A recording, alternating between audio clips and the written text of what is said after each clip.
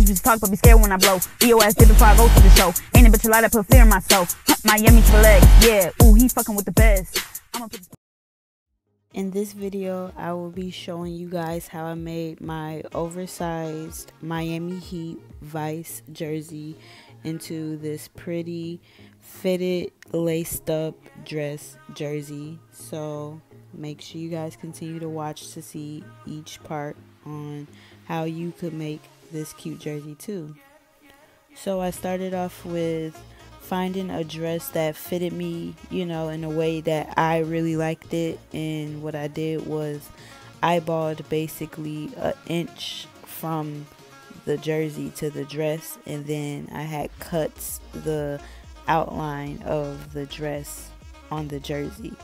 And what I would like to say is, when you guys cut the jersey, make sure you got sturdy scissors and it's not like scissors that can't cut through the fabric. And also when you're cutting, make sure you be careful, because I did cut myself a lot of times making this jersey, but it was definitely worth it. And this dress altogether took me, I would say, about 4 hours to make, but the process was definitely worth it.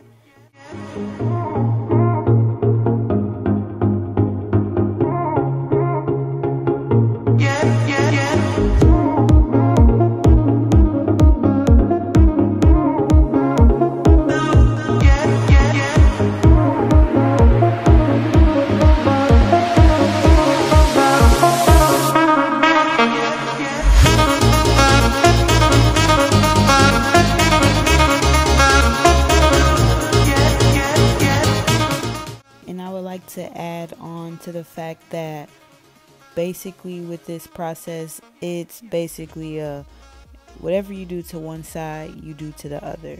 So that's the reason why you're going to see a lot of consistency with this dress.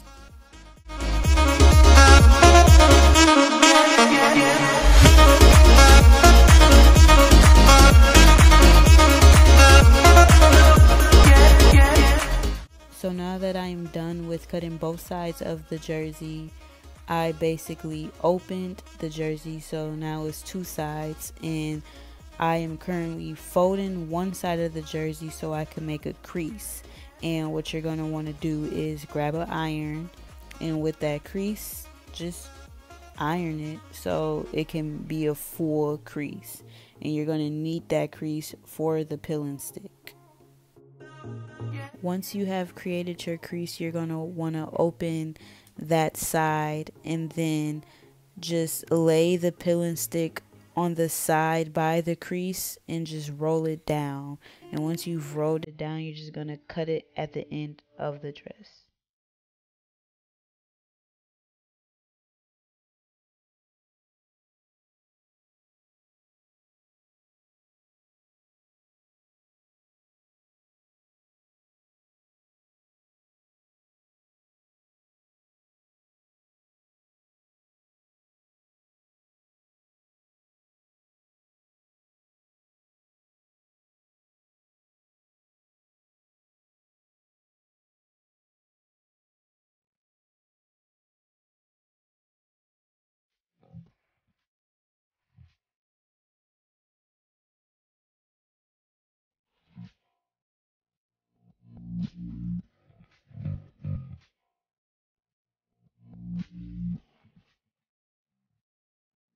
Perfect. So now that you have cut the bottom part of the pilling stick, you're going to want to refold the part that you made the crease on, and then you're just going to give it, you know, some more heat. So apply the iron onto it so it could be bonding on the other side of the sticky part with the jersey. And once you have applied that heat on there, you're just going to open up that flap one more time, and then you're just going to take the white part off from the sticky part. And when you take that off, be very, very, very careful, because it is very sticky. Once that heat gets onto that tape, it is OVA. So take your time, be patient, and it definitely will come out the way you expect it to, with patience. Trust.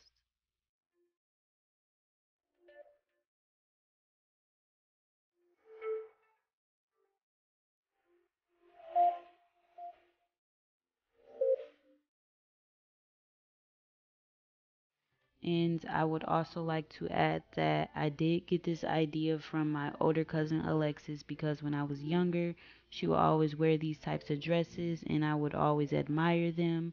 But I swam across two videos on YouTube, which I put the videos in the link in the description below. Basically, the videos taught me how to make this dress on my own. So if you guys want to check those videos out, you surely can.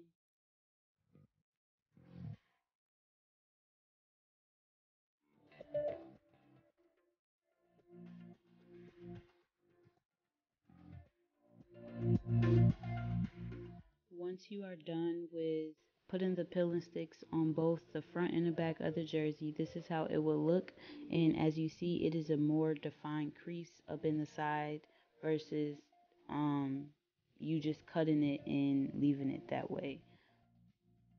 And so right now I'm showing you guys the eyelets that I got from Walmart. It was basically the 1/4 sides, and these strings you could get from the hardware section in Walmart.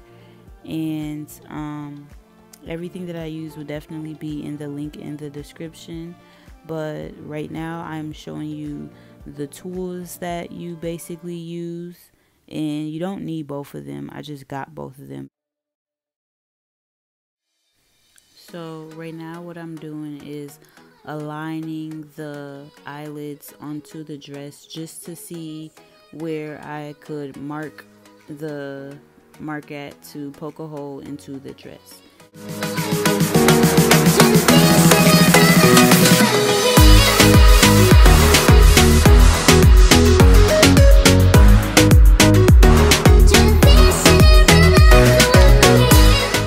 And on each side I wind up using 8. So 8 times 4 is 32 is how many eyelets I used all together.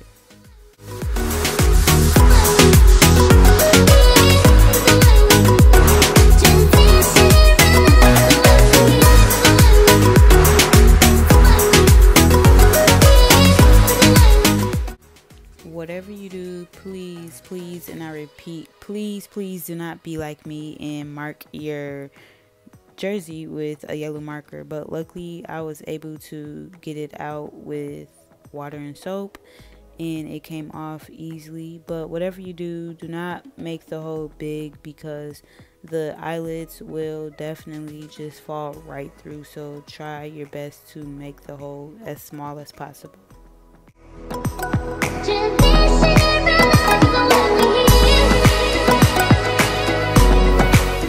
And then you would want to put both the eyelets, top and bottom, there. But the black thing that I just showed you is the bottom of the eyelid tool.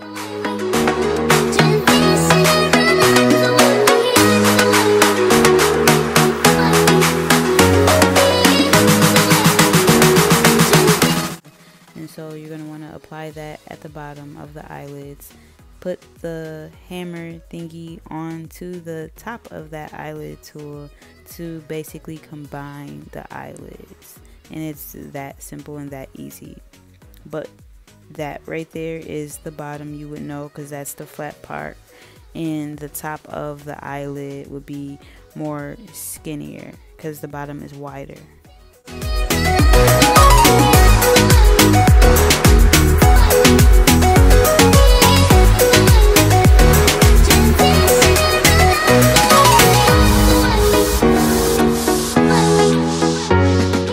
So for your final results, the dress should definitely look like this, and you just gotta lace up the dress at the end like you would with a shoestring.